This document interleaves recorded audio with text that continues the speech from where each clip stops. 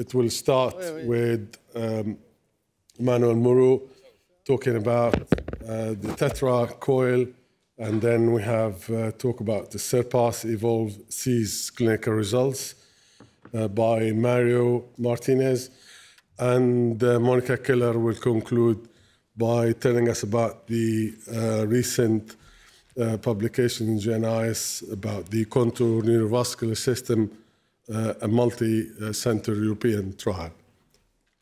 We'll start with Manuel, please. Good morning. Thank you very much. I'm Manuel Moreu. I come from Madrid, from Hospital Clínico San Carlos, and I'm going to talk about Tetra coils. That is same material, but the only thing that changed is the shape, and showing you how important this shaping is for these specific coilings. These are my disclosures in scientific way of showing them, really visual. And let's talk about small aneurysms, okay? Normally we are facing these kind of small aneurysms into standard situations. They are rupture, and we are treating a subarachnoid hemorrhage patient, or maybe it's a patient with another aneurysm that was ruptured, and we need to treat several aneurysms that appear after that first one. So what do we want? And I think that we all agree that what we want is to have an oven in our own angiola, to be able to, once that we have studied the aneurysm, then shape the coil, the specific size of the coil, and be able to occlude every aneurysm with only one coiling. Of course, we all know that that's really complicated, but that's the idea that we all wanted to have. But what do we need? Well, we need something that allows us to occlude every small aneurysm and decrease the risk of the procedure. Because that's the problem with small aneurysms. If they are ruptured, then we have to decrease the risk, and we have to be able to control our microcatheter and the coil, because we don't have that much space to move inside the aneurysm. And if it's not ruptured, on the other way, then the probability of that aneurysm rupture, we need to agree that's going to be really low. That's why the risk of the procedure should be really, really low. Tetra, it's the new shaping coil of Stryker. And, well, we all know that when we change the shaping of the coils, we need to understand what size do we need to put into every aneurysm, and that's not easy. With one brand of coils, you will go a little bit up. With another ones, you need to go down. So, you know, understanding the coils. From Tetra, what we've learned in our experience is that we have to choose the Tetra coil that adapts better to the size of the aneurysm, okay? And if you are in doubt, then go a little bit higher than smaller. That's my experience. And this is how they behave.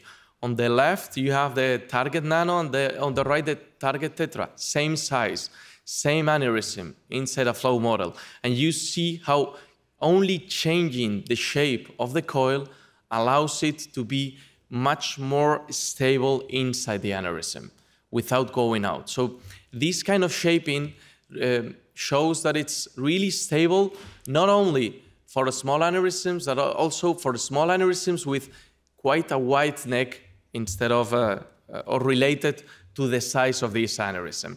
I'm going to show you 3 cases, just to be really brief into the presentation. This is the first one. It's a post-surgical clipping aneurysm, and then after clipping the aneurysm, there was a remain of our aneurysm rest, so we decided to embolize with a Tetra 3x6.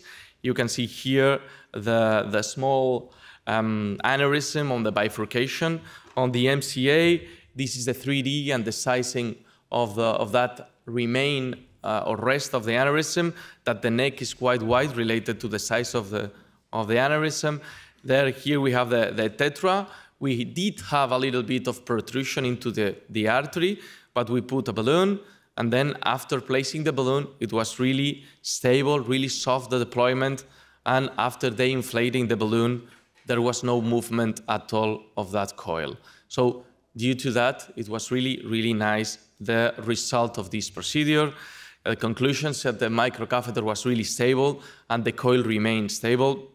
And it's the excellent shape for wide neck small aneurysms. And I'm talking about wide neck related to the size of the aneurysm. Of course, necks are not going to be 5 or 6 millimeters in size. Then another way of working with these tetra coils is finishing these small dog ears that appear at the end of any procedure. Here you have a big aneurysm, then we embolize it, and after that we place those tetra coils just to end up the finishing part of the aneurysm with a really, really nice result. Same conclusions for us. And the last case is a case that Alfredo Casasco, that we work with him in the private practice, he's my boss there. He showed us this case a couple of months ago, and I think that it was really interesting. So thanks to Alfredo. I don't know if he's seeing us or not right now.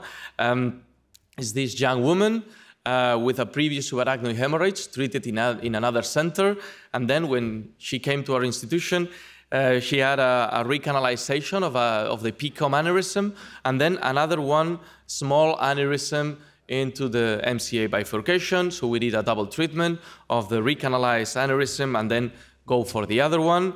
I'm going to show you only the MCA aneurysm. As you can see here, it's quite small, quite big, the neck related to the size of the aneurysm. So we did not believe that only a coil was going to be necessary. That's why we protected that branch with a microcatheter, just to be sure that if we needed to place a stent, at least we are going to have that microcatheter already in position, as you can see there. Then we place the coil, and after placing it, we saw that it was really stable. So Alfredo decided to not put in the stent, and this is the result, as you can see. So the coil remained. I think that Alfredo says that it was magically stable, and I do agree with him. It was really stable, it behaves really well, and it's a nice case of how this new shaping works into these kind of aneurysms with these post-treatment 3D results. So what Tetra adds to my practice is that, or the main advantages is the stability of the microcatheter, the stability of the coil, with the occlusion rates that seems really good, or at least the same as with standard coiling, and then that the sizing matters to the aneurysm, and we need to learn how to size these coilings, as I told you, same size of the aneurysm or a little bit bigger. And thank you very much. This is our team in Madrid.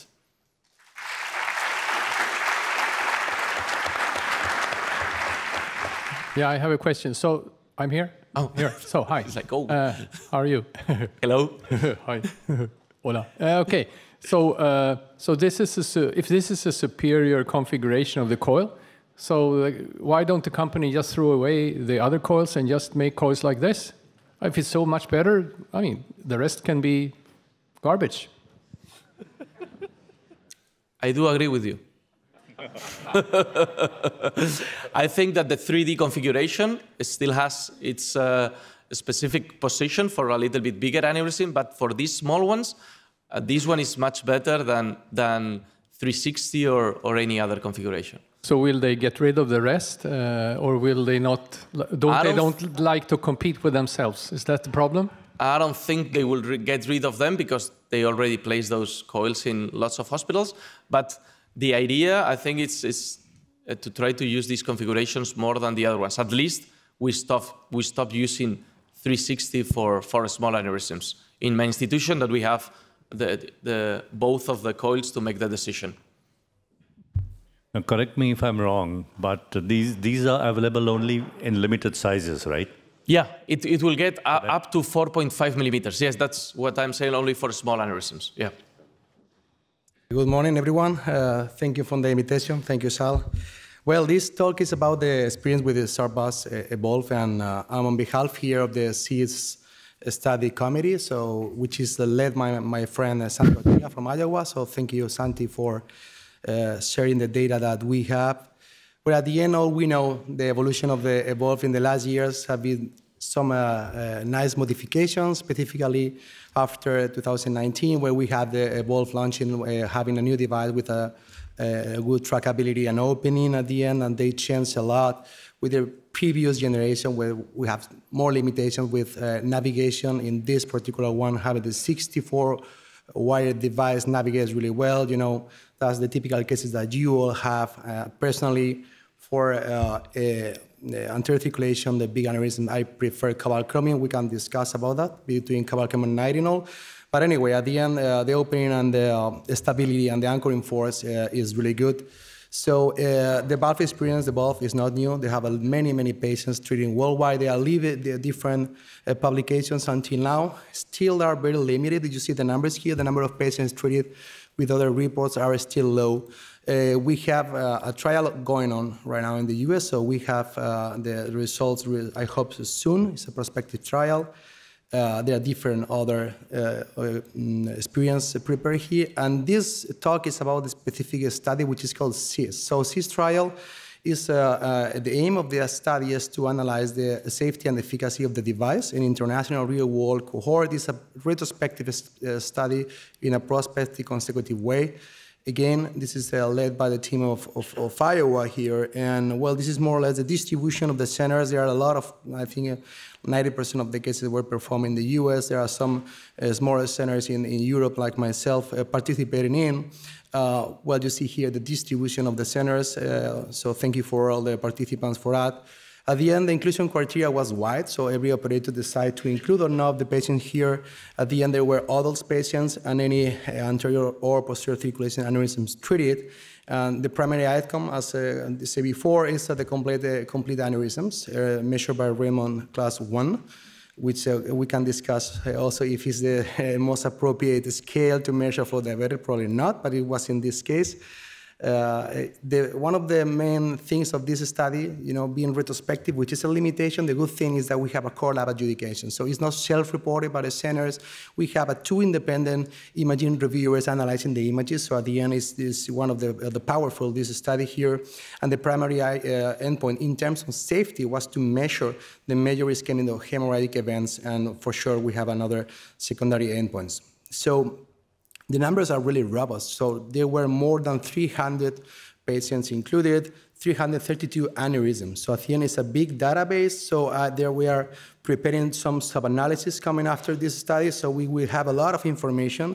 So, well, these patients didn't differ from others' experience. Hypertension and tobacco use were the more significant risk factors.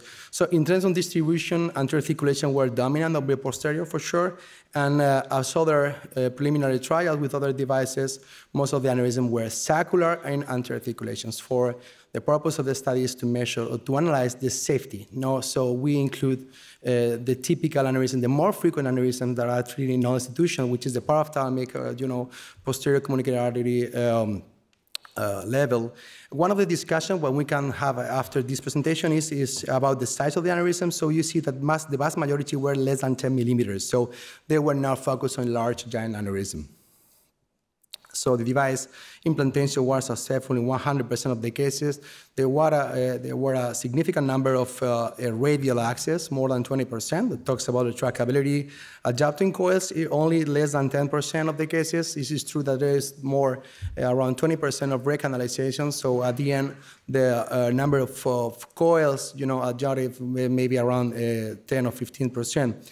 And this is the results. In terms of efficacy, complete occlusion at 1 year, so it's a long-term study, is 73%, which is on the line of other studies for like Premier, SAFE, or others. They have a really significant occlusion rate, and if we analyze between total and subtotal, so probably are around 88% of the cases that we have a good outcome here in terms of imaging.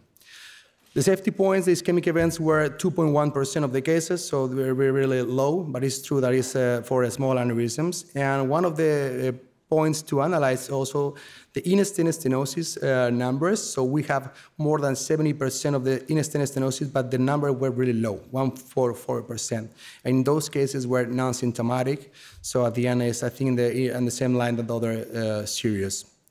There were different analyses coming. I think one of the most interesting ones is what happened when you have a branch arising from the aneurysm. On theory, there were not a significant difference in terms of occlusion rate, but we will have another sub-analysis coming because it's another point to discuss. So in conclusion, we have the longer right now case series of Evolve, so it's more than 300 again, so good news. We are still waiting for the ongoing prospective trial, but right now with the results, we can say that for this specific location aneurysms, the Evolve device is safe and is effective. So thank you very much. If you have any questions, let me know. By the way, it's already published, so you can review all the data in GenIS, so yeah. Monica, can you please? I just would like to show you the, I would say, more or less European study of the contour. These are the collaborating centers. It were the same that started doing the first in-man study, and we collected our cases over time. So in total, we had 279 cases included in this study. With the normal distribution, as you can see, mostly of them were ACOMs and MCAs. The contour size mostly used was 7 and 9, and only in 2.9% we had to use a different size that was originally selected. Monotherapy was used in 50% of the cases, and we had 6.8 thromboembolic complications, 0.4% hemorrhagic complications, and in 4.6% of the cases, we needed to do a different therapy strategy, which was web or coils in this case.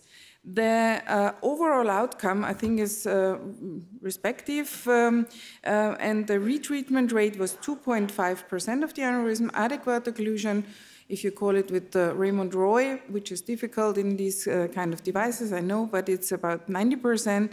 And MRS2 was also, we had only 10% ruptured cases. Very nice. In comparison to the other studies, I think with these 300 patients almost, we can compete a little bit. It's pretty similar to the other intrasaccular devices. Obviously, we have strong limitations in this study. It's a retrospective design. It's a lack of blinding in these cases.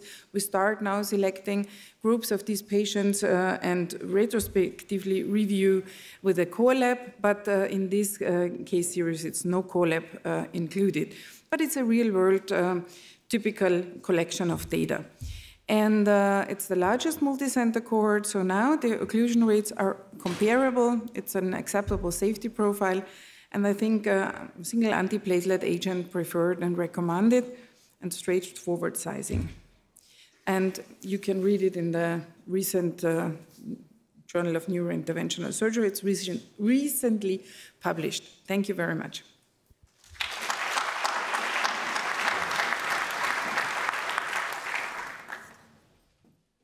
Okay, thank you. Any questions about the SEASE trial or the contour? You're all stunned. Okay. We will conclude the session. Over to you.